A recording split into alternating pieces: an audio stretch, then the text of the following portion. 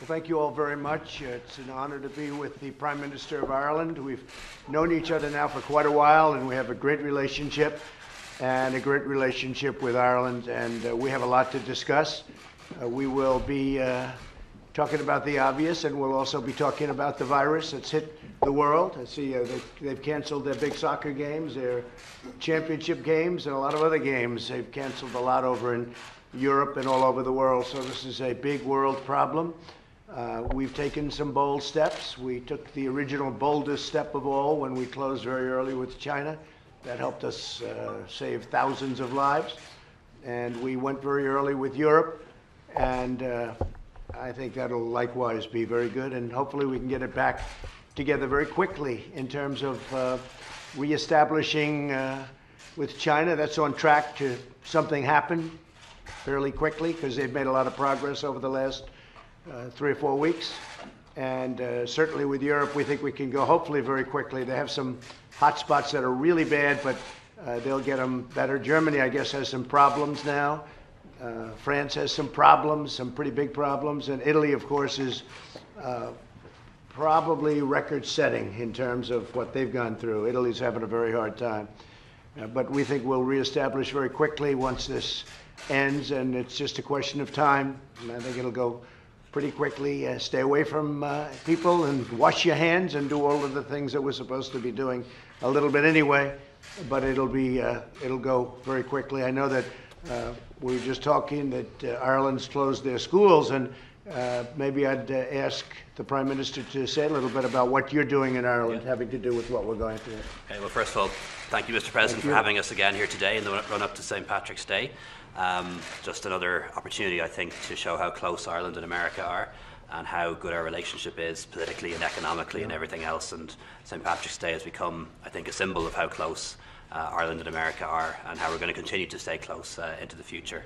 The big concern in Ireland and Europe at the moment, as you know, is COVID-19, and we've acted just as you've acted decisively in the last couple of days. So we have restrictions on travel, for example, to Italy for a few days already, but as of tomorrow, our schools will close, our creches will close. We're banning all indoor gatherings of more than 100 people and outdoor gatherings of more than 500. And this is all based on the public health advice from our CDC that we need to do this for a couple of weeks to make sure the virus doesn't spread. And we're particularly trying to protect older people and people with chronic diseases.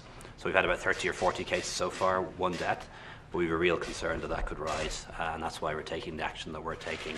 But as you know, it's a virus that's gone pandemic. It's all over the world, knows no borders, knows no nationalities, and I think we all need to work together in the world on this. And America in particular, you're the richest country in the world.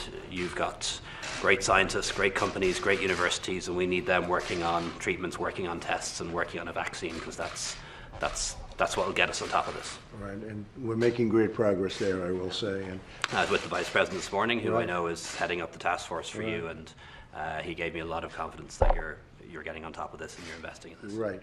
Mr. President, can you confirm that Ireland will be excluded from your travel ban, that your European travel ban you announced last? Well, they know, and I think it was made very clear last night who is and who isn't. And we'll be discussing that. We'll be discussing some of the moves that we're going to be making, and I think it's going to work out very well for everybody. But it's a world problem, and you do need separation in some cases. You have some areas that are very heavily infected, and you have some areas that aren't, frankly. But we do need separation for a little period of time in some cases. Mr. President, just saying that the President has excluded Ireland from the travel ban. And one of the things we have in Ireland is CBP, American Border Security in Ireland.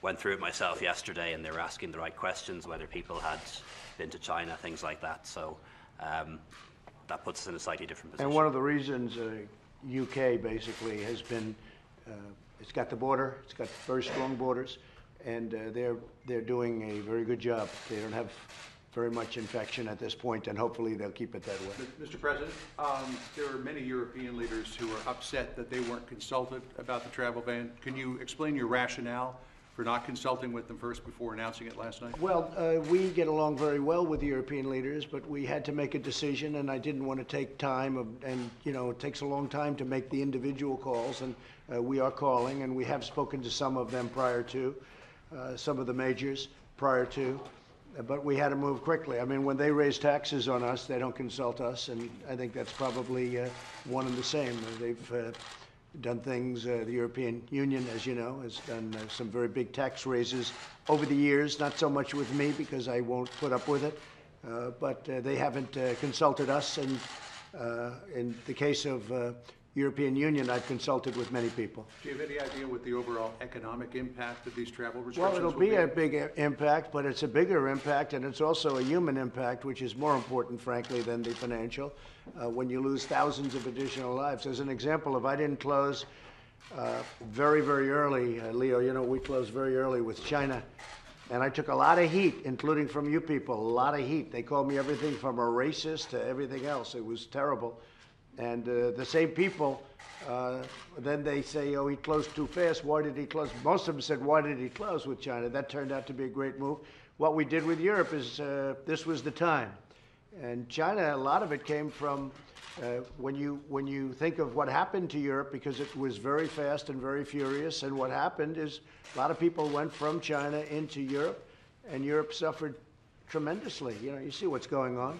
And so I just wanted that to stop as it pertains to the United States, and that's what we've done. We've stopped. And what are you doing, what are your plans, Mr. President, about campaign rallies, about travel outside the White House? You originally had some travel on the schedule for tonight. We had some big rallies. We canceled one that we were thinking about doing in Las Vegas, as you know, and one in Reno, Nevada. We had about 3 of them in Nevada, actually, and we had 4 or 5 of them that we were thinking about. We have a big one in Tampa, all sold out. We have over 100,000 requests for tickets, but I think we'll probably not do it because people would say it's better to not do. You know, we need a little separation until such time as this goes away. It's going to go away. It's going to go away. I was watching Scott this morning, and he was saying within 2 months. But, you know, in the meantime, we want to lose as few people as possible. So important. And what is the number as of this morning? Is it 32? You can tell me. Is it 32 deaths, Steve? Around that. I mean, think of it. The United States, because of what I did and what the administration did with China, we have 32 deaths at this point. Other countries that are smaller countries have many, many deaths. 32 is a lot. 32 is too many. But when you look at the kind of numbers that you're seeing coming out of other countries, it's pretty amazing when you think of it. So that's it. Yes. To invoke the Stafford Act today, they're declaring. Well, we have things that I can do. We have very strong emergency powers under the Stafford Act, and we have it. I mean, I have it memorized practically as to the powers in that act. And if I need to do something, I'll do it. I have the right to do a lot of things that people don't even know about. Are you going to do that today? Well, I don't want to say that, but you know, at some point, it may be some of the more minor things at this point. But you know, look, we're in great shape compared to other places. We are in really good shape, and we want to keep it that way. That's why I did the ban with respect to Europe. Mr. President, you talked about emergency actions that you could take last night. I have a lot of emergency actions that I can take. Workers, Yeah. what are you looking at to help American workers? Well, we're looking at a lot of things, including paid leave, and we're looking at many things. We're also making sure they're going to get their salaries. We have other workers, too, and those are people that work for tips, and nobody thinks about them, and we're including them in a lot of our schedules. We're also making sure that the companies, which are good companies, stay solvent, have the money necessary to keep functioning. So we have a lot of things that we're working on with the financial markets, and it's going to work out fine. You know, you have to remember the stock market, as an example, is still much higher than when I got here, and it's taken a big hit, but it's going to all bounce back, and it's going to bounce back very big at the right time. When will you decide, though, for the American workers, what steps? Well, we're deciding right now, and we're dealing also, prior to even the Stafford Act, we're dealing with the Democrats in Congress. We'll see what can be done. I happen to think that a payroll tax cut would be a very good idea. It really distributes it very evenly among middle class and other workers. I mean, many workers. It would be a great thing. I happen to think it would be a great thing even beyond this, okay? So we're looking at the payroll tax cut, and that won't come immediately because that's a stronger measure. But we are looking to do that, and I think at the right time, Congress will probably go along with it because it really is the most sensible thing. We had the biggest bankers in the world here yesterday getting their opinions. They all thought payroll tax cut would be a great thing. It would evenly and quickly distribute a lot of money. Do you support the House bill, the House Democrat bill? No, because there are things in there that have nothing to do with what we're talking about. So, you know, it's not a way for them to get some of the goodies that they haven't been able to get for the last 25 years. Will Irish citizens always be welcome to America? Always. Always, just like your prime minister, always. They will be not only welcome, loved.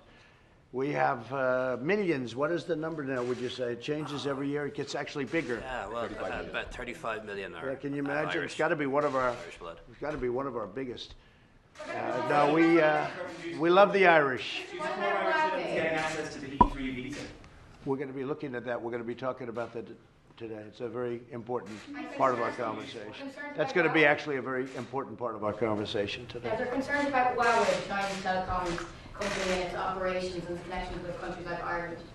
Is that going to come up? Well, I think there's a lack of security. If they use Huawei, there's a real problem with intelligence and intelligence security, and we'll see what happens. We'll be discussing that point also. Mr. President, can an American still bring back coronavirus under these new travel restrictions? Can I what? Can't an American still bring back coronavirus? Sure, but we have them very heavily tested. If an American's coming back or anybody's coming back, we're testing. We have a tremendous testing setup where people coming in have to be tested. And if they are positive and if they're able to get through, because if they're not, we're not putting them on planes if it shows positive. But if they do come here, we're quarantined. It's going to be a pretty strong enforcement of quarantine. Look, the key is you have to have separation. We have to have separation or this thing takes longer to go away.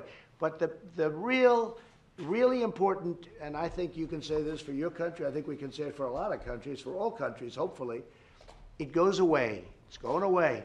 We want it to go away with very, very few deaths.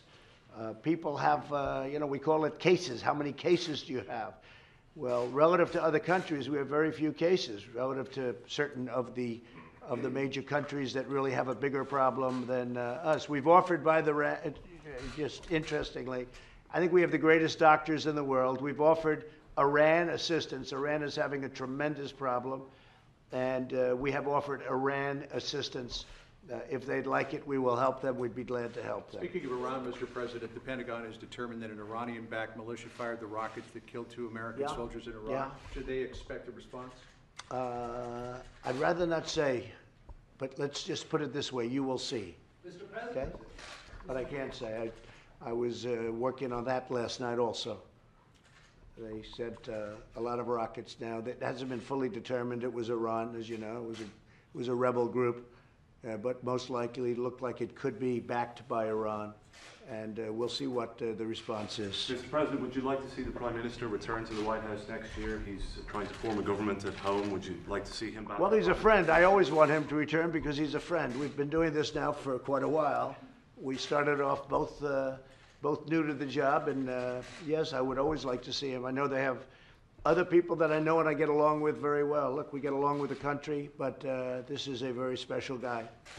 We'd like to see you back in Ireland again for a longer visit, I hope, next time. Would you like to see Mr. President re-elected in November? Oh, that's of course a matter for the American people, but President Trump and any American president is always welcome in Ireland. Mr. President, there's a report that a press aide to Bolsonaro, Brazil's Bolsonaro, may have the coronavirus. Are you aware of that? Because you were in contact with that person over the weekend. I did hear something about that.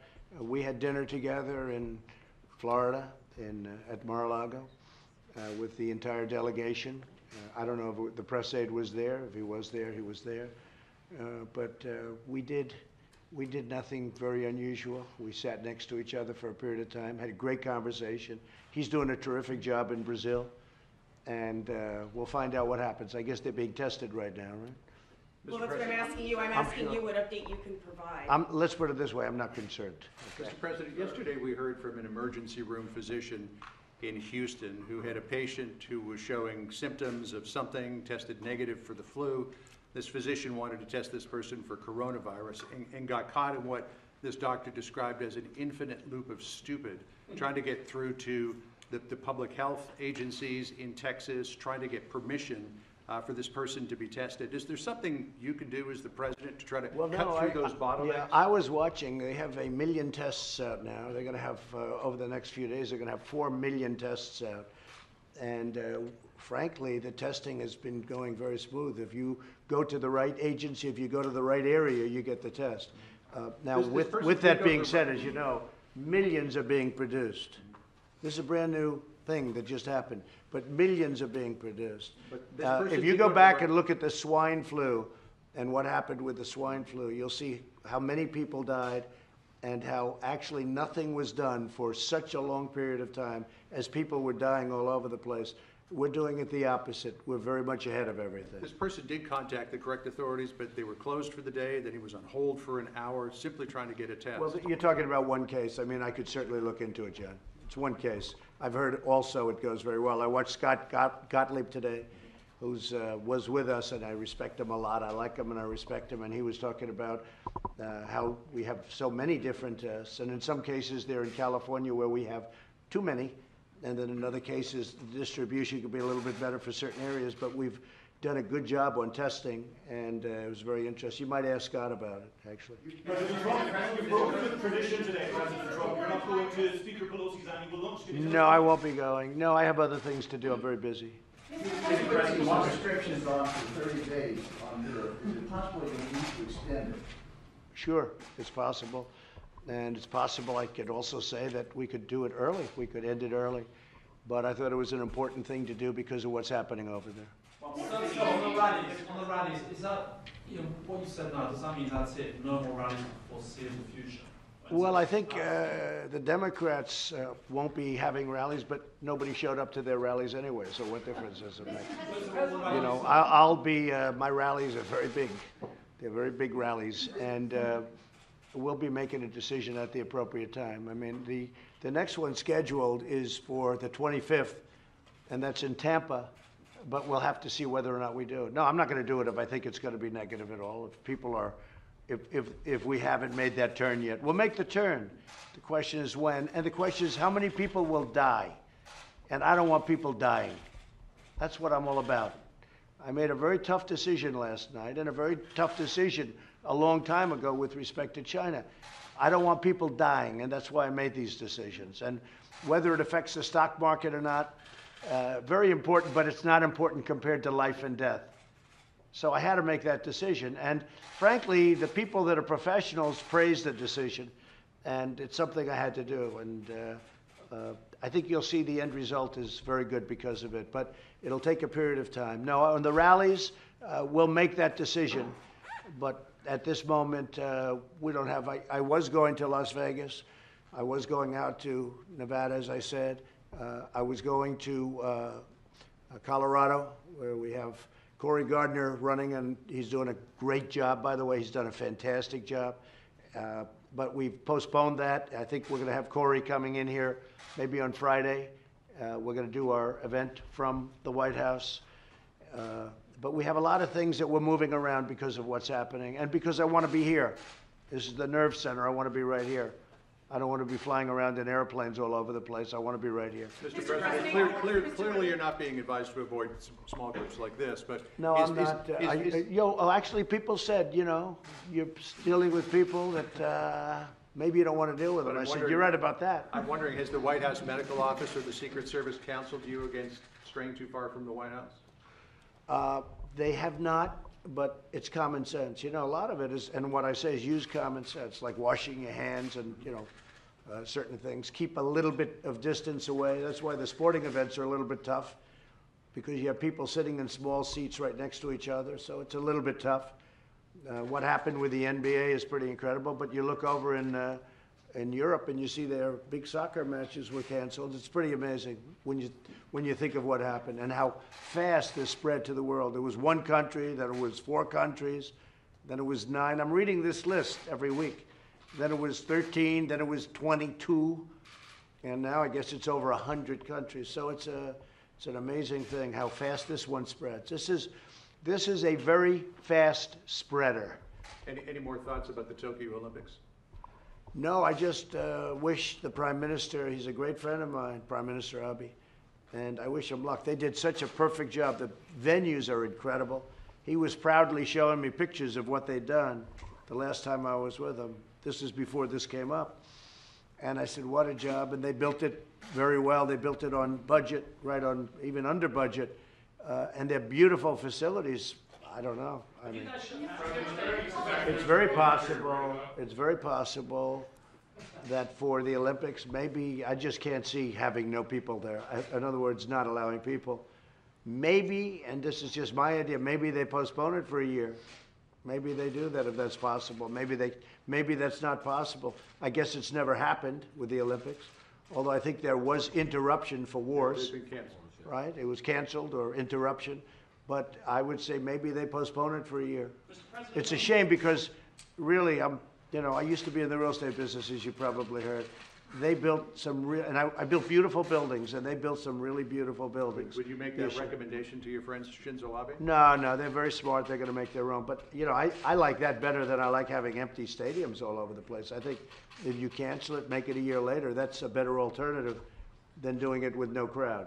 Mr. President, are you okay with shaking hands with foreign prime ministers when they visit? Well, we didn't shake hands today, and we looked at each other, and we said, what are we going to do? It's sort of a weird feeling. I think we went And we through said this, at the same time, we did this. I just got back from India, and I didn't shake any hands there, and it was very easy, because they go like this, and Japan goes like this. They were ahead of the curve, okay?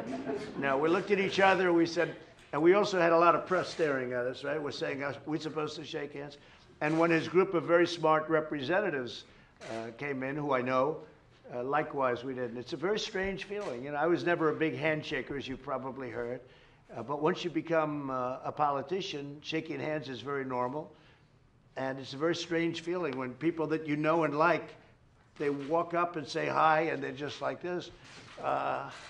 We were saying, it's a little bit, different. It almost feels impersonal, or feels like you're being rude, but we just can't afford to think like that for the next few weeks. And Mr. President, could you talk about the trickle-through effect of everything that we're seeing here? It's like when you cancel an NBA season, you're losing all of the revenue. Oh, sure. For the teams, No, the it vendors. hasn't. I mean, it's that way all through the entire economy. Yeah, it has an obvious effect. The only thing worse can be that you lose thousands and thousands of people more than you would have lost if you did it the way we're doing it. So it certainly has an impact. And again, we're very much working with the states because, the states are a smaller form of government. They can control individual arenas and individual things better. And it's different for different areas. Some areas have no problem whatsoever in our country, and others do. So we're working with the governors of the various states, and I think it's working very well. I think the relationship has been very good with California and some others that in particular have been hit. Mr. President, It looks like you'll be facing Joe Biden now in the presidential runoff. Are you happy that he... Yeah, I'm happy. Whoever it is, I hope they make their choice soon. I thought it was going to be, everybody thought it was going to be Bernie. And I've said Elizabeth Warren, if she waited she waited that extra 3 days, 4 days, and Super Tuesday was a disaster, he would have won every one of those states, or almost, I think almost every one of those states. Maine, Massachusetts, Texas. You take a look at the states that were very close, and many of her, I would say most of her, I would almost say all of hers, but many of her votes would have gone to him. So had she left prior to Super Tuesday, which is just a few days, he would have right now been declared virtually the winner. It would have been over. But now we have Joe, and I'm very happy to run against Joe.